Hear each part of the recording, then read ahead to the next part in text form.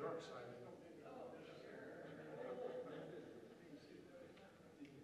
I'm sorry, I didn't meet you.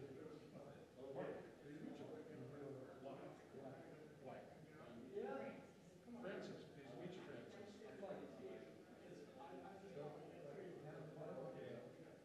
I told the inmates, he was named after my great grandfather. That's right.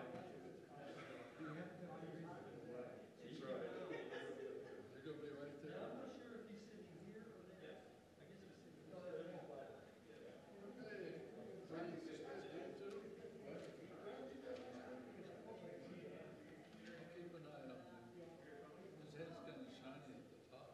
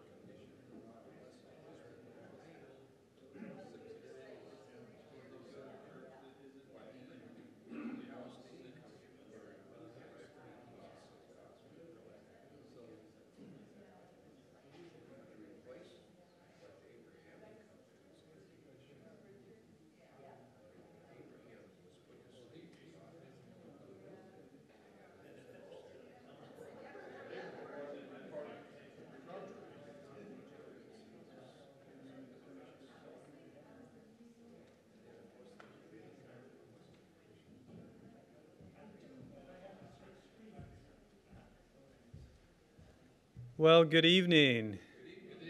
Good evening. I'll say 2 or 3 more times. So, it's good to see everyone, and welcome to another session of the Alpha Omega Conference. I was able to take in some of the morning sessions, and it's a blessing and an encouragement as always, isn't it? Thinking God's thoughts after Him as we study Scripture. I mean, what a joy and a privilege. There should be nothing that warms our hearts like studying God's truth and then applying it in our lives. I remind you, if you have a cell phone like I do, just turn that on silent tonight. And tonight we have with us Dr. George Gunn, friends of most of us, probably most of us know him, works at Shasta Bible College, has for many, many years in a variety of capacities, and we deeply appreciate him and his faithful ministry to the Lord. And he'll explain a little bit more of stepping in to fill Dr. Ice's slot tonight, but he'll be speaking on replacement theology, as you can see on the slide. So let's pray, and then we'll turn it over to him to get started. Our Father, we do give you thanks because you are good and you are awesome, you are holy and you are loving, and we especially appreciate that when it comes to your truth, you have given it to us in written form. in a form in Scripture that we can read and we can understand, in a form that then we can teach and preach and that transforms our lives through your Holy Spirit applying it to us. We thank you, Lord, that even though you might have left us in the dark when it comes to matters of the end times or matters in the past, creation, you didn't. And even the theme of this conference reminds us of the beginning and the end and how you hold all these things together in your hands, but in your grace and in your love for us, you've chosen to reveal these truths to us. So we count it a privilege to know them, to know you, to know the one that is eternal life, Christ our Savior. So Lord, bless our time this evening here and in the other sessions in Reading. Might we be drawn to you. Might our lives be encouraged and strengthened. Might we give you glory as a result. In these things we pray in Jesus' name. Amen. Dr. Gunn?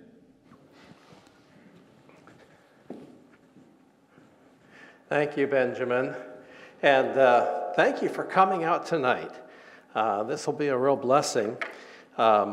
We are really enjoying this year's Alpha Omega Conference, our 17th on biblical creation and end times prophecy. That's the Alpha, the Omega, the beginning and the end. And God has blessed us with some tremendous speakers this year. Tonight here at Grace Baptist Church, you're supposed to be listening to Dr. Tommy Ice speaking on the subject of the rapture before Darby. I am not Dr. Tommy Ice, and I'm not going to speak on the rapture before Darby. We thought perhaps we could get somebody to take the same topic, and I'll be honest with you, the rapture before Darby is something I would love to present to you. But we only found out just a very few days before the conference began that Dr. Tommy Ice had come across some health issues that would not allow him to come. And we've been scrambling ever since to try to cover those bases where he was going to speak. And Dr. Nicholas asked me if I could take the topic, the rapture before Darby, for tonight's session. I said, you know, I would love to do that, but I don't think I have enough time really to prepare adequately for that. But what I do want to do is talk to you just briefly about that subject and recommend a couple of great books. There has been a lot of material that has come out in the last several years relating to the rapture before Darby. And the first one that came out that really caught my attention, and I enjoyed reading this so much, is by William C. Watson. Bill Watson just went home to be with the Lord just a couple of months ago. But he wrote this book entitled Dispensationalism Before Darby. When Dr. Watson was writing his PhD dissertation, he was focused, his specialty was English literature of the 17th and 18th century. It's a pretty narrow field. But, and he wasn't writing on the subject of the rapture, but as a Christian in a secular university working on this dissertation, he was reading all these British authors of the 16th and 17th centuries, and he kept coming across passage after passage after passage that sounded just like dispensational teaching. Pre-tribulation rapture, regathering of the nation of Israel in the end times, and all these things. And he thought, well, now that's odd. I've always heard that dispensationalism was invented by John Nelson Darby. And so he actually asked his dissertation advisor if he could write his thesis on that topic. Well, being a secular university, he was told, well, that probably would not be very smart for you to write on at this time. So he did. He held off for years. And after he graduated, he kept researching this, and he has brought together these quotations, mostly from British authors, some from the Netherlands and some from the United States, from the 17th and 18th centuries, all detailing very, very dispensational teachings from before the time of Darby. Now, those who are non-dispensational to this day still put forth the untruth that dispensationalism was invented by John Nelson Darby and is no more recent than that. Today, it is inexcusable for anybody to try to use that argument because it has been abundantly documented, not only by Bill Watson, but by many other authors, that both the pre-tribulation rapture, as well as premillennialism, as well as Zionism, the regathering of Israel in the last days before the kingdom, all of that was taught abundantly way long before John Nelson Darby in about 1800. So anyway, that's one book I would highly recommend if you're interested in the topic. Bill Watson, Dispensationalism Before Darby, and I think you'll really enjoy reading those excerpts. Another one that came out just a little bit after this is by James Morris. It's a much smaller book, but still a great one, and you should know about it here because your pastor is familiar with this. Pastor John actually gave me this copy, but Ancient Dispensational Truth. Ancient Dispensational Truth. And in this book, Dr. Morris goes way back to the early days of the history of the church, back to the patristic era, and he documents from the early church fathers, again, very, very much dispensational thinking. So if you're interested in the topic, we will just leave you with these two books as a recommendation. This is James Morris, M-O-R-R-I-S, James Morris, and the title is Ancient Dispensational Truth. Okay? All right. So that's all you get of Tommy Ice tonight, and now you get to hear Pastor George Gunn talking about replacement theology, which actually is very closely related to this whole idea. And we'll actually touch on the topic that I've just been speaking about in part of this. But I want to start by asking a question. Does the nation of Israel play a key role in God's plans for the future? Well, the apostles thought so very clearly, and we'll show that this evening. But throughout most of the history of the church, Christians have denied any significance to national Israel. Now, that all began to change when Israel became a modern nation in 1948. But then, in more recent days, that increasing numbers of Christians actually have gone back to what I would call a pre-1948 mindset and are again denying that there are any significant places in God's future plans for a national Israel. And we are encountering this more and more in what we would call evangelical Christianity. For example, as we think about this question now, John Piper has said that the Abrahamic covenant is a conditional covenant. And that since the rejection of Jesus was, in his words, the ultimate act of covenant breaking, that therefore Israel has no legal claim either to the land of Israel or to the future kingdom. So that is John Piper, who's a very popular evangelical teacher today, and many people follow John Piper and hang on his every word. Not only does he make that claim, but he also reflects similar thinking in the way that he describes the origin of Christianity. And Piper said this, and I'll quote from him. He said, "Christianity began pushed out of Judaism by those who rejected Jesus as the Christ," and we could probably agree with him up to that point, but now listen to the last part of this sentence. He said, "But in God's sight," referring to Christians, "heirs of the promise and possessors of the kingdom." So, in John Piper's view, because Israel rejected Jesus at the first covenant, God said, "Okay, I'm cutting you out of the covenant. And in your place, I'm going to put the Christians, and the Christians are receiving the promises made to Israel." Well, what about this? What does the Bible have to say about all this?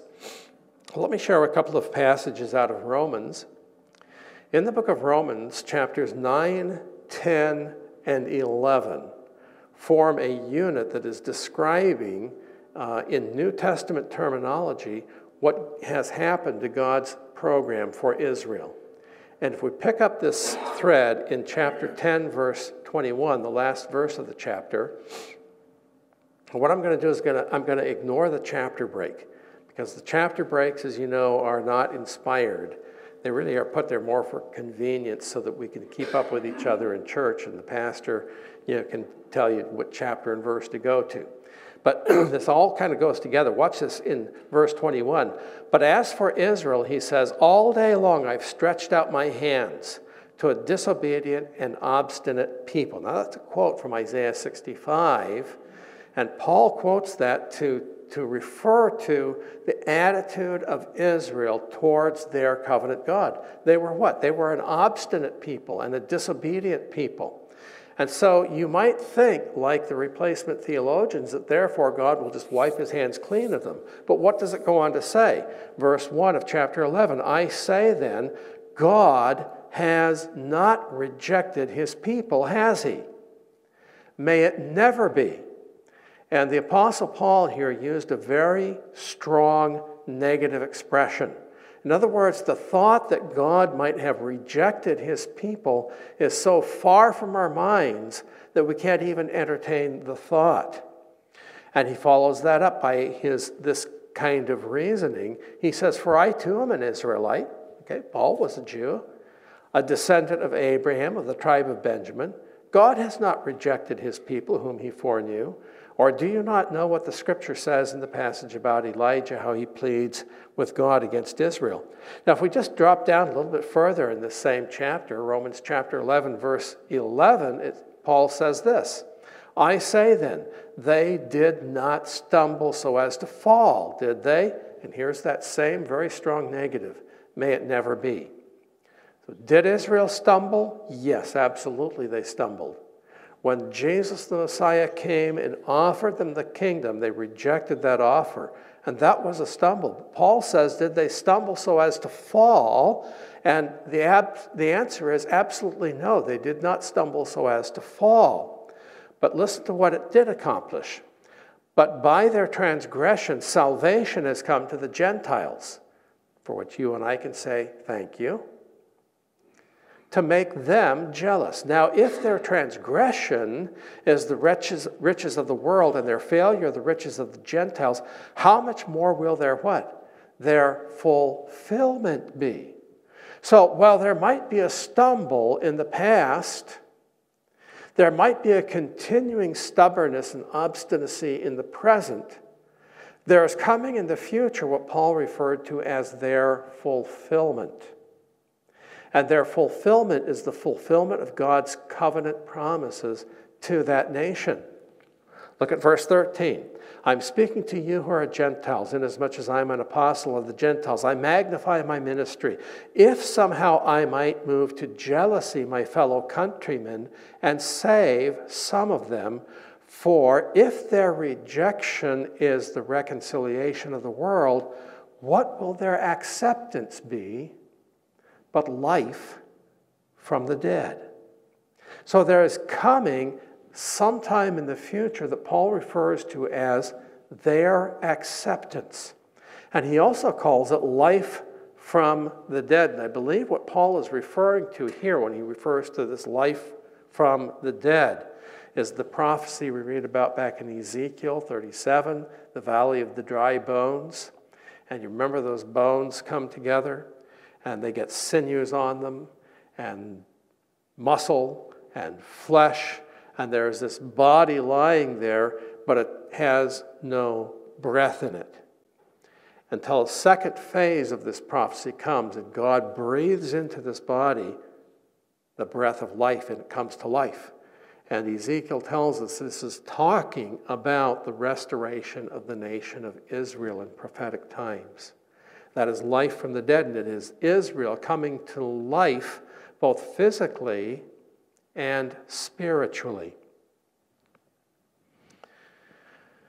Well, this is all kind of based on God's promise to Abraham that begins in Genesis chapter 12. I want to look at the version of it that occurs in Genesis chapter 13. And in Genesis 13, verses 14 and 15, we find Abraham now in a place in the Holy Land called Bethel. Bethel is just a few miles to the north of Jerusalem.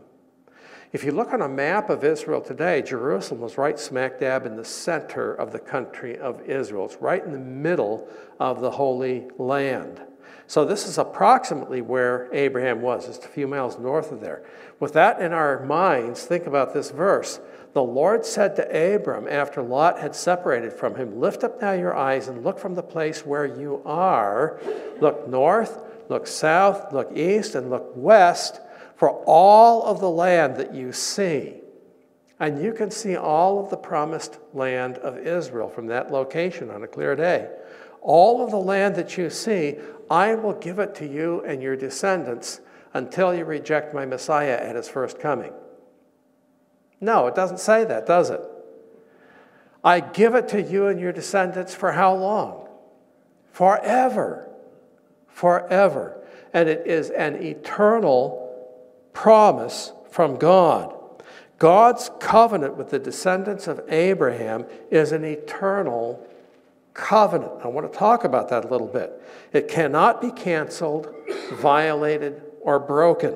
It is a commitment of the eternal God to his chosen people. Now think with me a little bit about what kind of a God it is who makes an eternal covenant. It is an eternal God who makes an eternal covenant. I love this verse, this couple of verses in Psalm 90, verses 1 and 2.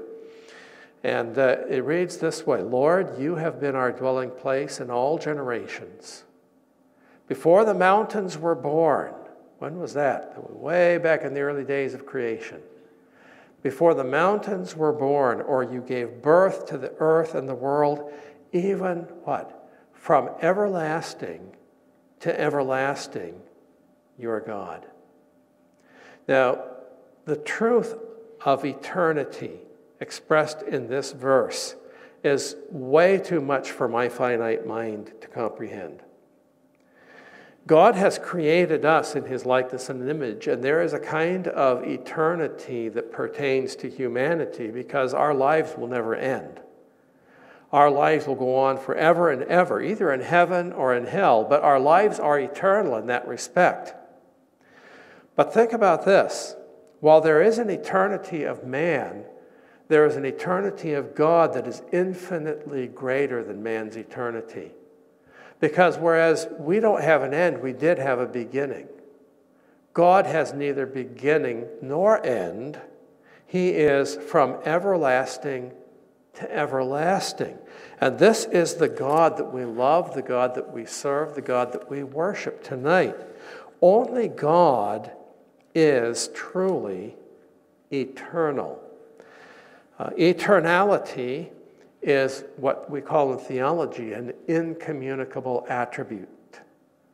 Some of the attributes of God he can communicate to his creatures. His love, his intelligence, his compassion, his purity. But eternity is something that cannot be given to creatures. When God spoke the universe into existence, time came into existence. And all of creation is subject to time. But God himself remains outside of time and is not bound by time in any way at all. Man, on the other hand, you and me, as created beings, are time-bound and changeable. But God himself is free from time and is changeless. Because of this,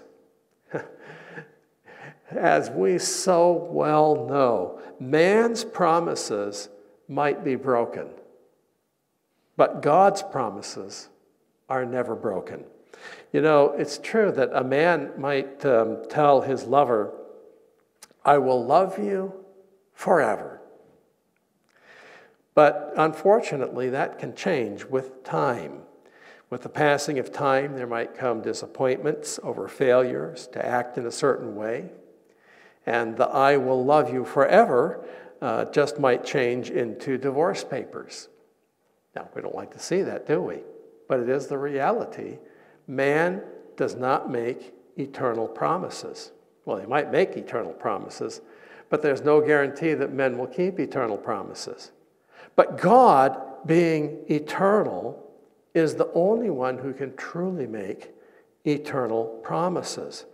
And this is why a verse like this is so precious to us as believers in Christ in 1 John 2:25. This is the promise which he himself has made to us. And what is the promise? Eternal life. Eternal life. See, God made eternal promises to Israel. He has also made eternal promises to the church. They're not necessarily the same promises, but it's the same eternal God who is making these eternal promises. And he can do that because he is eternal. And he can be trusted to fulfill his promises because he's an eternal God. He is, again, from everlasting to everlasting. And this really brings us to our topic for tonight, and that is the topic of replacement theology. You see, we can put it this way. If the eternal God, if we grant replacement theology for the sake of the argument, okay? If the eternal God made an eternal promise to Israel, and now through Israel's disobedience has changed his mind and given Israel's promise to someone else, if that were the case, then how can he be trusted? So this is why this topic is of importance to us tonight. You may not be a Jewish person. You may not be part of the nation of Israel. Maybe it doesn't matter to you personally whether or not God has a program for Israel in the future. But it ought to matter to you. Because if the eternal God made a promise to Israel and doesn't keep it, then what guarantee to you and I have that the eternal God who's promised us eternal life will keep that promise? So it is vitally important to us today. So let's start with the definition of some terms. We're talking about replacement theology. The more technical term for this is called supersessionism. Now, they mean the same thing. You can call it replacement theology, you can call it supersessionism. Supersessionism is the theologically accurate term. Replacement theology is sort of the popular term that's been used in recent days to describe this. But supersessionism is the view that the New Testament church is the new Israel that has forever superseded national Israel as the people of God. And that might sound strange to you, especially I know the folks at Grace Baptist Church here in Reading have been schooled and instructed correctly, and that this is probably totally foreign to your thinking. But I'll tell you something, that this statement right here has been the majority position of Christianity from the time of Justin Martyr throughout most of the 19th century, sad to say. The 20th century witnessed a significant change to this position, and bringing us really to our dispensational view of Israel. And the two things that brought about this change in the 20th century were, number one, the popularity of dispensational teaching and preaching in the churches. And people began looking to God fulfilling his promises, literally, the promises that he made to Israel in the Old Testament. So the popularity of dispensational teaching. The second thing that brought about a significant change in the 20th century was the creation of the modern state of Israel in 1948. Back before 1948, frankly, it was pretty easy to be a replacement theologian.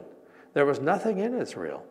It was a rundown, desolate place that had been abandoned pretty much by the Ottoman Empire. It had just gone to desolation.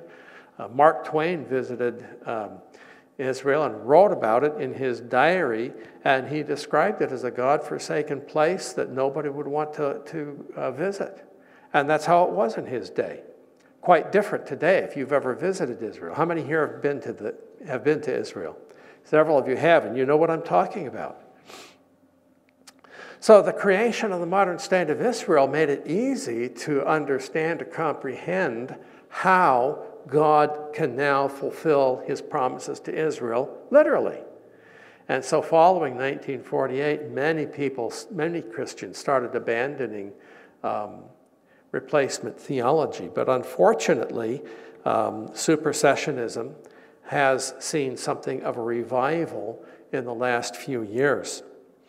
So supersessionism is the technical name, replacement theology is the equivalent name, and recent literature has said much about replacement theology. Now, as we're defining this, let me say this, that as I have studied replacement theology, I have detected that there are two forms of replacement theology that we find today, and I would call them a strong form and a mild form.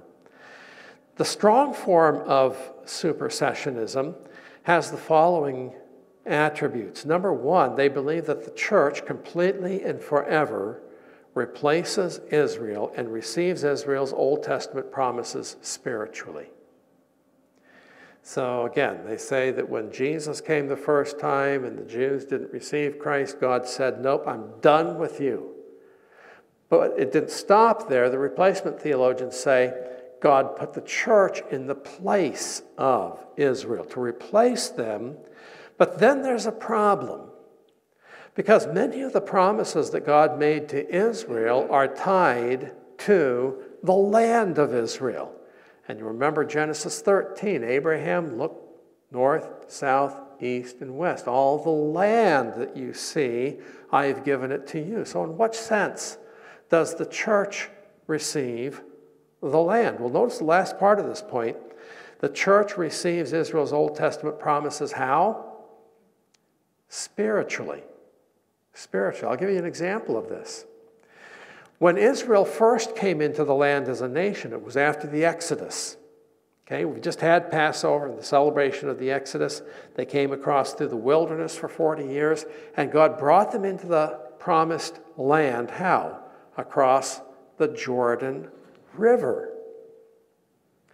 So think about how often you've heard in Christian hymnody and in spiritual songs and things references to what? To Christian death as what? Crossing the Jordan. And, you know, it's not just crossing the Jordan. It's always got to be old, chilly Jordan, right? For some reason, it's always old and it's always chilly.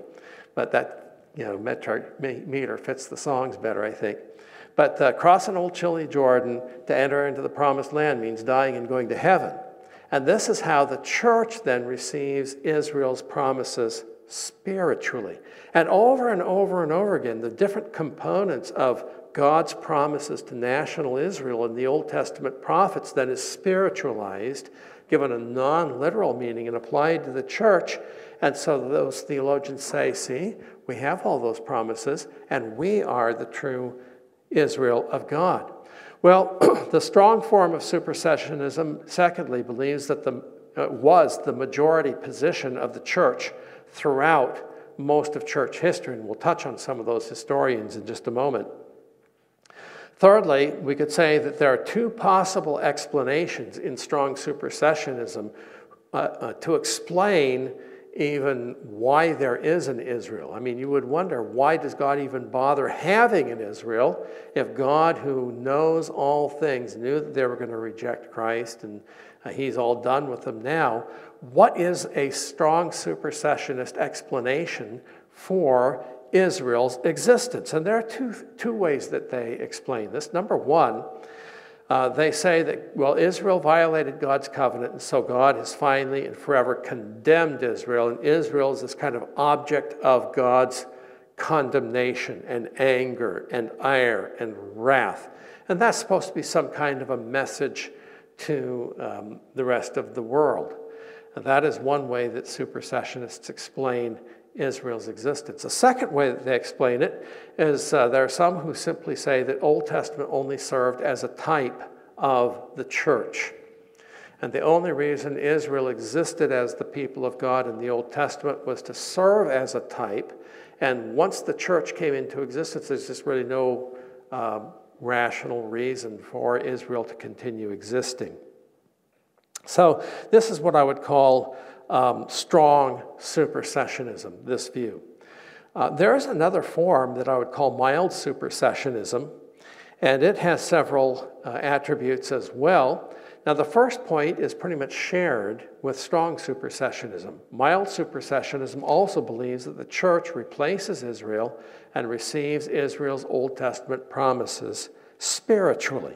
So they have that in common, and that's really essentially what we mean by replacement theology. But in mild supersessionism, they do believe that there is a future salvation for Israel. These theologians have read about God doing something in Israel in the end times. And taking that seriously, they say, well, there is something here. There's going to be a mass salvation of Jewish people in the end times. However, ethnic Israel gets saved, but in mild supersessionism, there is no national restoration. And as I listen to these guys teach and preach and I read their works, this is kind of a litmus test for me. When I hear somebody referring time and again to ethnic Israel, immediately I suspect here's a mild supersessionist. Now, that isn't always the case. But oftentimes it is if they talk about ethnic Israel. Somebody who truly believes that God is going to faithfully fulfill his promises to Israel will use the expression national Israel. Because this is really what's at stake. Is God going to reconstitute Israel as a nation? And will that nation be a special favored people of God in the millennial messianic kingdom? And a mild supersessionist will say, well, Jews can get saved, but they're only going to get saved so they can get added to the church. And we believe that the scripture teaches clearly that Israel and the church are two distinct entities. They are not the same thing. In much of Reformed theology, the church is the New Testament Israel, and Israel was the Old Testament church, and they're basically all just kind of one thing. But the Bible teaches that the church and Israel are two distinct entities, the church coming into existence on the day of Pentecost with the descent of the Holy Spirit to baptize believers into the body of Christ. Jesus has been building that body, the church, now for almost 2,000 years, ever since that day. But there is coming a day when the church will be completed. And at that time, when the church is completed, the Bible tells us that Jesus will take his bride and catch us up to the Father's house at the event we call the rapture.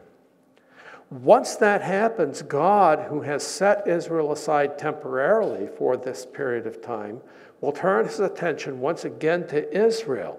And the very first Jewish people who will get saved after the church is removed from the earth, I believe, are the 144,000 that we read about in Revelation chapter 7.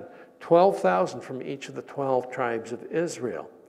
These 144,000 Jewish evangelists will set the world on fire for Christ, and multitudes will come to faith through their witness and testimony from every tribe and nation and tongue and people. Both of Jews and Gentiles will come to faith in Jesus. Now, most of them will be martyred in the tribulation period, because that's what the tribulation period is going to present to mankind, that kind of a world. But praise God, they will get saved, but they'll get saved through that Jewish witness. And then, of course, after the second coming, then that nation will be completely reconstituted as a nation saved by the new covenant that God makes with them, and they will be a special people of God throughout the 1,000 years of the kingdom. But in replacement theology, mild supersessionism has Jewish people getting saved, but simply added to the church. And that's kind of the difference between mild supersessionism and what we would believe about Israel. So let's think about supersessionism through the ages, from the apostolic time up until the present. What do we find? Well, if we go back to the very earliest days of the church in Acts chapter 1, even just before the church began, what did the apostles believe? They believed in a reconstituted nation of Israel for the kingdom.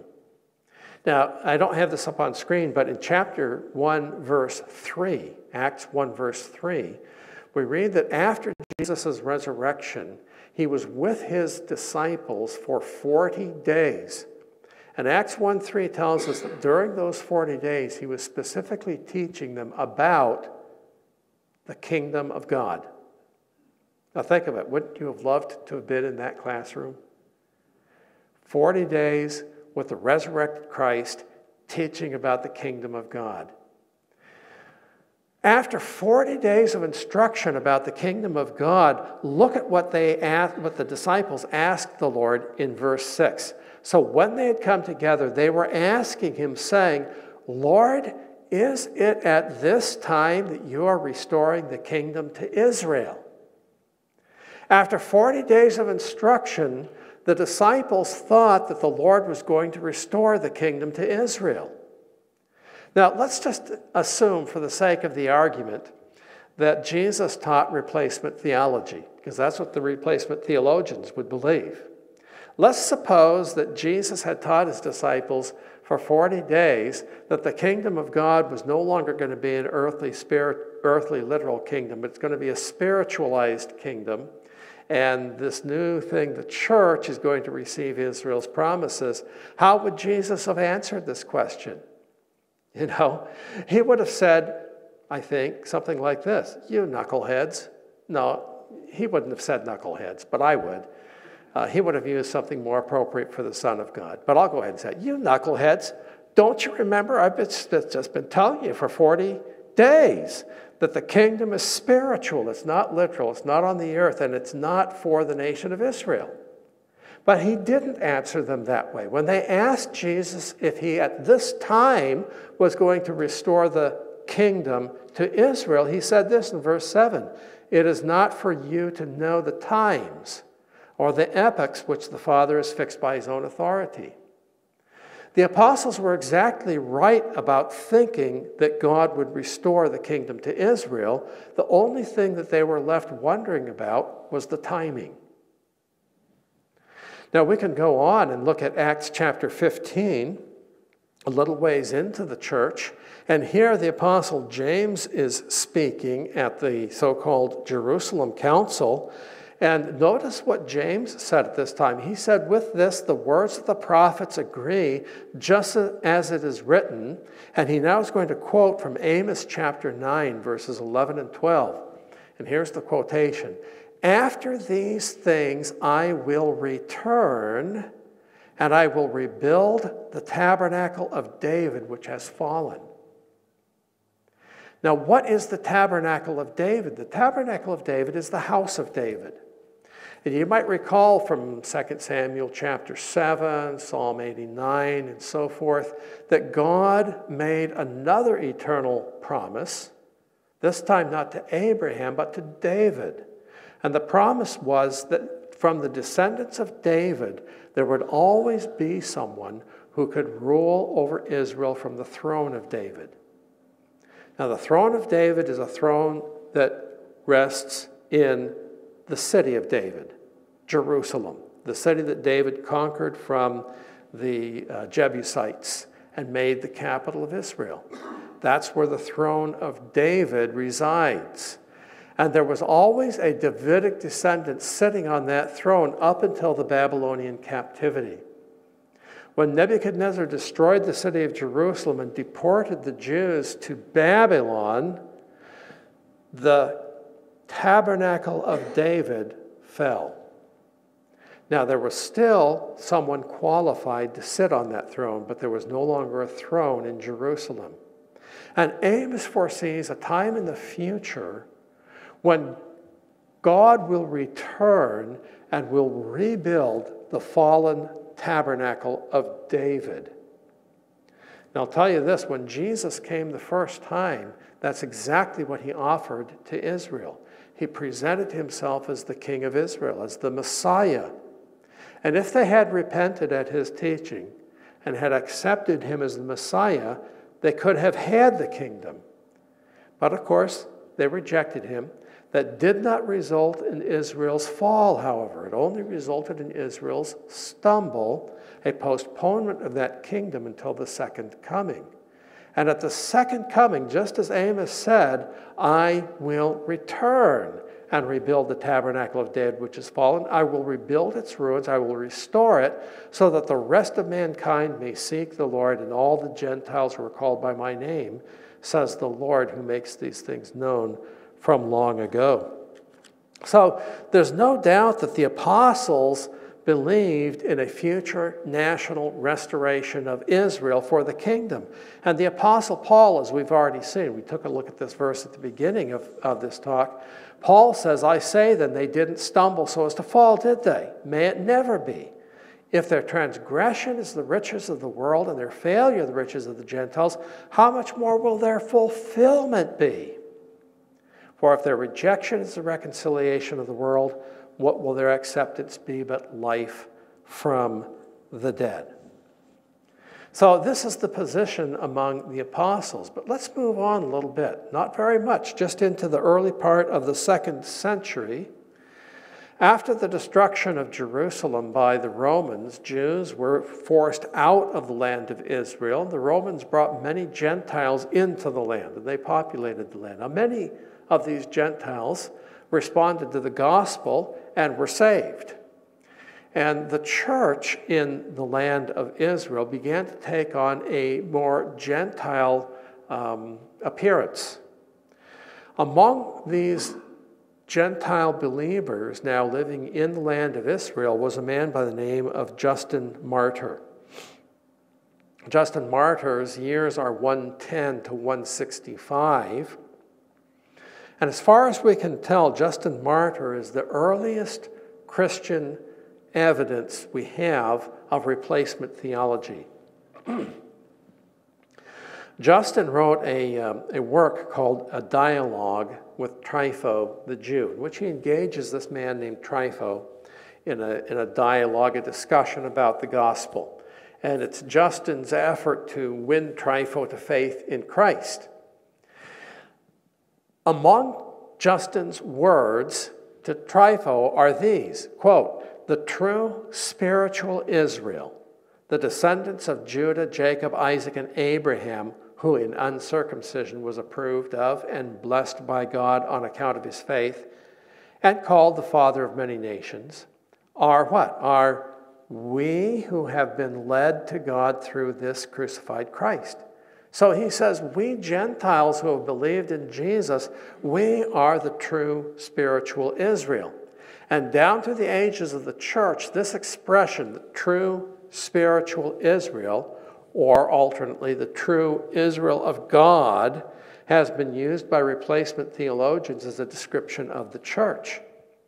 And we think it began here with Trypho, or with Justin Martyr in his dialogue with Trypho. Justin also said this, quote, as therefore Christ is the Israel and the Jacob, even so we who have been quarried out of the bowels of Christ are the true Israelite race. So there you have then the beginning, I think, of replacement theology.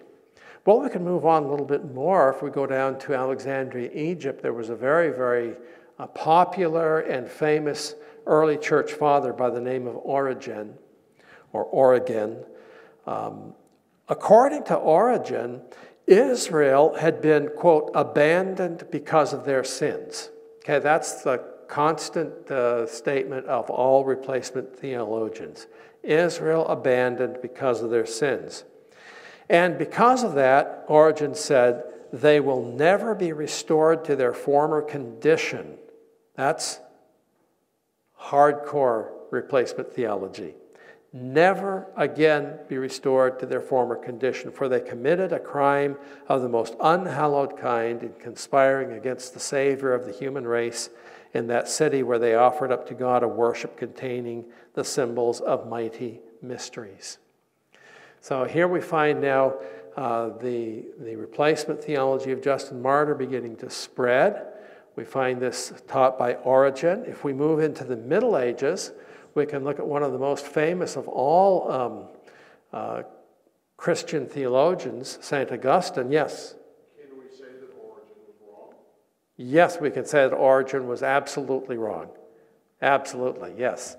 And that's what I'm illustrating here, is that what started out right in the eyes of the apostles very early was corrupted in the church, beginning with Justin Martyr, continuing with Origen, and going on with Augustine.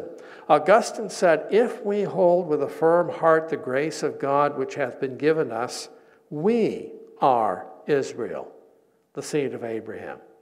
So Augustine was saying, we Gentiles are the Israel of God. We are Israel. That's replacement theology. The church is replacing Israel. Another Middle Ages theologian was Aquinas. And if you're at all familiar with medieval theology, you've come across the name of Aquinas. Anybody here with any kind of a Roman Catholic background probably knows quite a bit about Aquinas. Aquinas actually was what we might call a mild supersessionist. He saw a future salvation of all the Jews, but not a national restoration. So there we see mild supersessionism. Let's move on past the Middle Ages and come up to the time of the Protestant Reformation. Now, in the Reformation, tremendous things were taking place. People were returning once again to the study of the Bible. And as they pored over the pages of Scripture, one of the first areas that they began to discover their old Catholic Church had been wrong in was in the doctrine of salvation.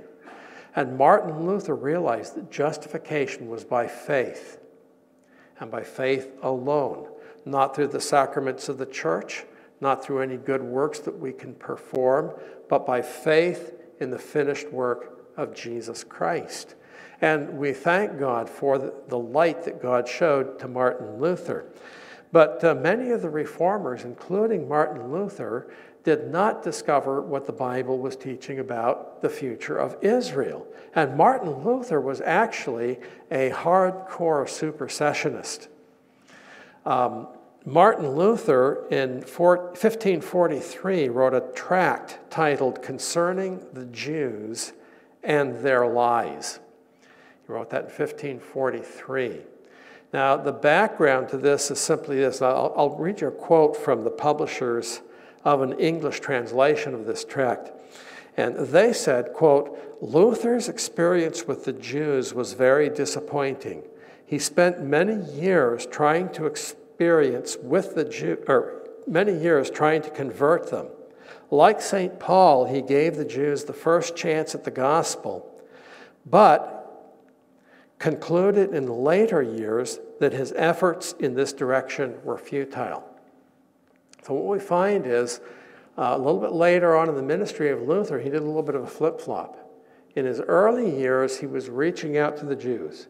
He wanted to win them to faith in Christ. When they refused his message, he turned against them with a vitriol and with a strength and with a persecution that's almost unbelievable. He said this, and I've got this up on the slide, quote, the Jews are certainly rejected by God and are not his people anymore, and he is also not their God anymore. Martin Luther approved of the persecuting of the Jews, the burning down of their synagogues.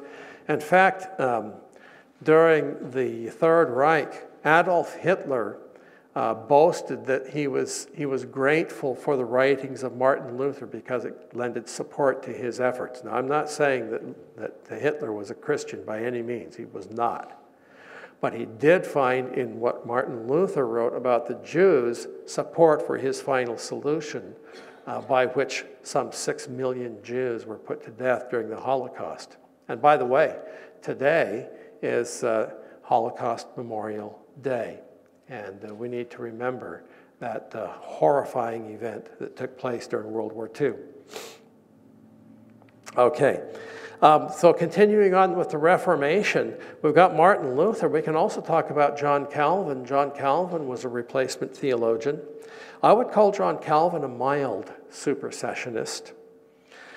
John Calvin said this, quote, "It is impossible that there shall not at length be some remnant of the Jews that come to Christ and obtain that salvation which he has procured." But look at this next sentence. "Thus the Jews must at length be collected along with the Gentiles, that out of both there may be one fold under Christ." So he's got this future salvation of Jews, but bringing them into the church so that along with the church we are one body, rather than acknowledging the biblical truth that the church and Israel are separate and distinct entities.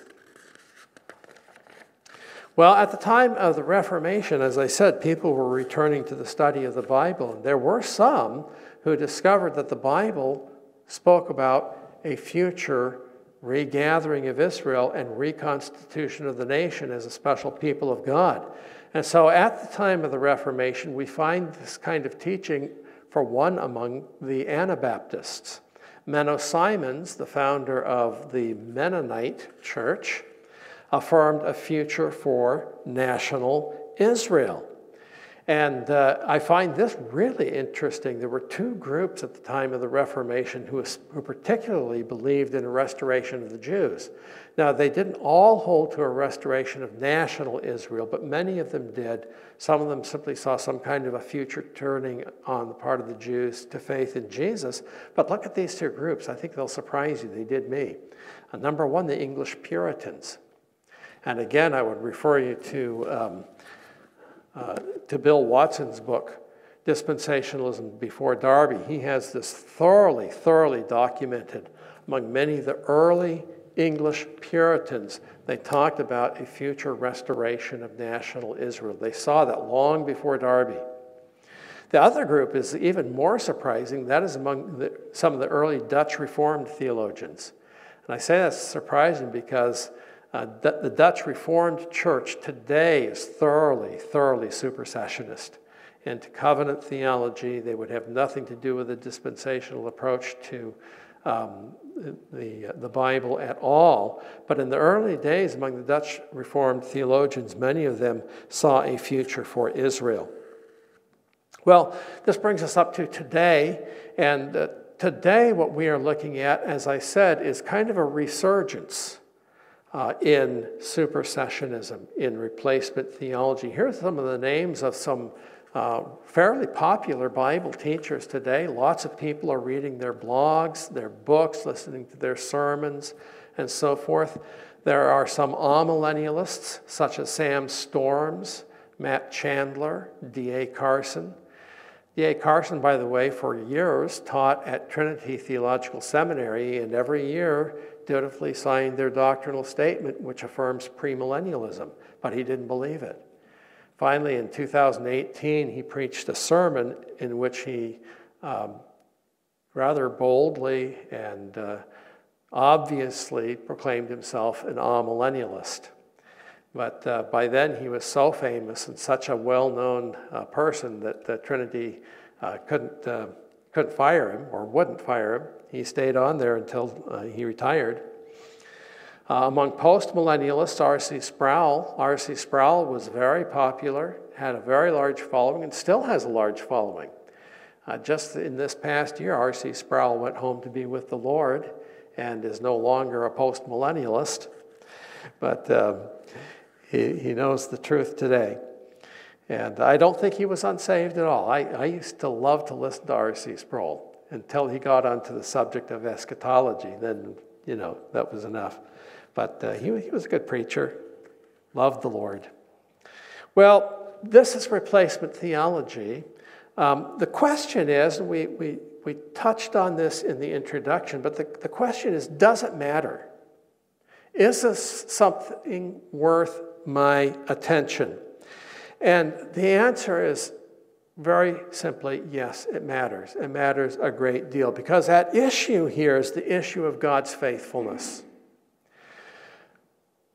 The Apostle Paul wrote to Timothy in 2 Timothy 2:13, if we are faithless, and we are sometimes, aren't we? Yeah.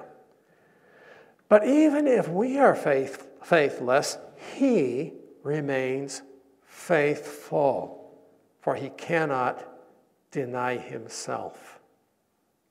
Another way of saying he cannot deny himself is simply this: God always acts consistent with his attributes. He is an eternal God, and when the eternal God makes an eternal promise, he is faithful to that promise.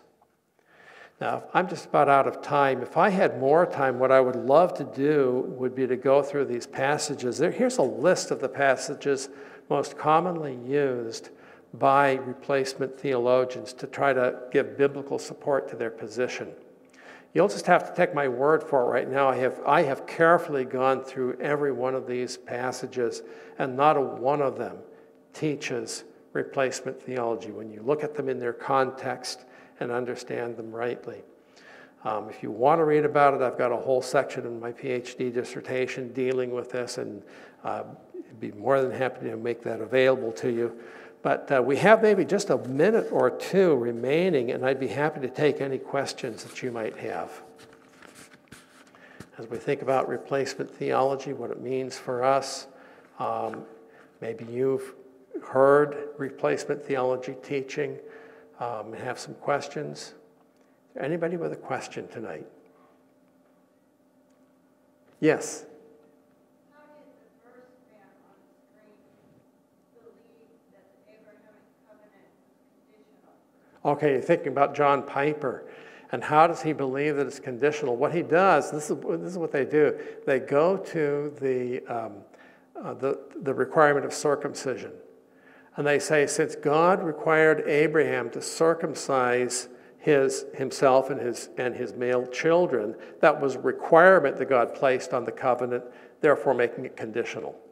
So they take that and they kind of run with that, and they say it was a conditional covenant, so it can be violated, and therefore Israel violated it. But you see, we could, I understand that, I get that, and I've wrestled with that, but still, God's promise was forever, forever. And that is repeated over and over again. And when the covenant itself was actually made between God and Abraham in Genesis chapter 15, God takes Abraham through this covenant-cutting ceremony in which Abraham is put to sleep and taken out of the picture, and God himself comes down in that fiery torch and walks through the pieces of the sacrifice, making it obvious that this is an unconditional covenant. Yeah, good question. Thank you for that. There was another one. Yeah, Gary. In comment to that, many years ago, I understand Dr. Charles Ryrie wrote a little book called The Basis of the Premillennial Faith. It was his basis of his doctoral dissertation in Dallas. Yes. And still, I don't know if it's in print, you probably would know that, but it is a finest discussion on the main covenants, Yeah. which he definitely proves they are all eternal, everlasting, and unconditional. And because of that, you can't do away with Israel because of those conditions. Exactly, yeah. The Basis of the Premillennial Faith by Charles C. Ryrie. It's a little book and an easy read, like almost anything that Ryrie wrote. Ryrie writes so clear, so concise, so simply. He's able to take these complex ideas and really state them well. And I have that on my bookshelf. I don't know if it's still in print or not, but that is an excellent book. A couple of other books while we're talking about that, if you're interested in pursuing this subject. One of the greatest of all times was written by Alva McLean, called The Greatness of the Kingdom. Alva McLean, The Greatness of the Kingdom, not as easy to read as Ryrie, but excellent, just a wonderful book And then more recently, I think many of you may know who Andy Woods is. We've had him here at our conference. And Andy Woods wrote a book on, I can't remember the exact title, but it has the word kingdom in the title. What is it? The Coming of the Kingdom, okay, by Andy Woods. Kind of an updated version of Alva McLean's book. That was how he described it to me. Yeah. Question, would you say it's fair to say that the statement replacement theology is characteristic of Reformed theologians? Yeah, it is characteristic of Reformed theologians. Now, I talked about the Reformation. In the Reformation, there were Reformation-thinking people that discovered the truth of God's covenant promises to Israel. But today, the expression Reformed theology is almost equal or equivalent to what's called covenant theology, which rules out Israel and is definitely supersessionist. So today, most of the people who adhere to what's known as Reformed theology really are talking about covenant theology. So you would say replacement theology, Reformed theology, and covenant theology is all the secret names of the same person? For practical purposes, well, covenant theology and Reformed theology is broader than replacement theology. It includes lots of other things. But replacement theology is certainly an essential component of covenant theology, and for all practical purposes, today, when most people are talking about Reformed theology, what they're talking about is covenant theology. Now, that wasn't historically true. Historically, in the Reformation, Reformed theology was simply justification by faith. That was the essence of Reformed thinking. Instead of the sacraments of the church and the good works of Christians. But it came to add on more and more things as time progressed, and it kind of morphed into covenant theology. Don't you think, too, that Roman theology that was all millennial and would be replacement theology had a great deal to do with the guys that remained? Absolutely. Absolutely. The Reformers came out of Catholicism.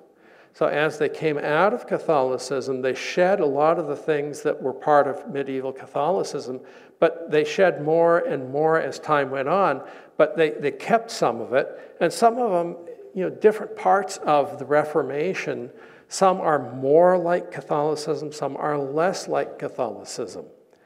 And another book that came out recently, I wish I had brought it, but anyway, talks about dispensationalism really being the logical outcome of the Reformation. And so as Reformed type thinking people continued to search the scriptures, they eventually turned their attention to the doctrine of eschatology, and they saw that God's got a future for Israel. Once you understand that God has a future for Israel, you see the distinction between Israel and the church much more clearly, and that recognition of that truth is going to bring you unfailingly to the position we call the pre-tribulation rapture, which is why Darby eventually came to that conclusion. Yeah. In the late 60s, early 70s, there was a so-called Azusa movement. Yeah. How does their thinking fall into? It's really interesting you should ask that. On Sunday, I'm going to be out at Cow Creek Calvary Chapel speaking on the New Apostolic Reformation. And that Azusa movement was part of a kind of a more charismatic church movement, which has also adopted actually today what it's become is a post-millennialism. But it's also replacement theology, yes, very much so. But it's a strange mixture of things, because what you find in the New Apostolic Reformation also is kind of they're kind of intrigued with Israel and give an honored place to Israel, but I don't think they have things quite worked out in their theology to where it makes sense. But they're taking Israel's promises to themselves, very, very definitely. Okay, we are out of time. I want to thank you for giving me your attention tonight, and I trust and pray that this has been beneficial and helpful to you. We're going to dismiss with a word of prayer, and I think there's an offering basket in the back. The way that the Alpha Omega Conference is able to be hosted every year is just by free will offerings. That's why we make it available to anybody. If you don't have any to give, that's fine. We want you to come for free. But if you can help support us, and we've got great speakers that have come a long way, we need to pay their expenses and hopefully give them a bit of an honorarium, which they deserve. We'd like to ask you to be generous as God moves you. But let's pray together. Thank you, Father in heaven, for this evening. We pray now for your blessing on us as we go our way. And we pray for a wonderful day tomorrow in the conference as well. Pray that you keep everybody in good health and strength. We pray for Tommy Ice tonight. Pray that you would raise him up and restore him to health and to profitable ministry for the Lord until Jesus comes. We pray it in Jesus' name, amen.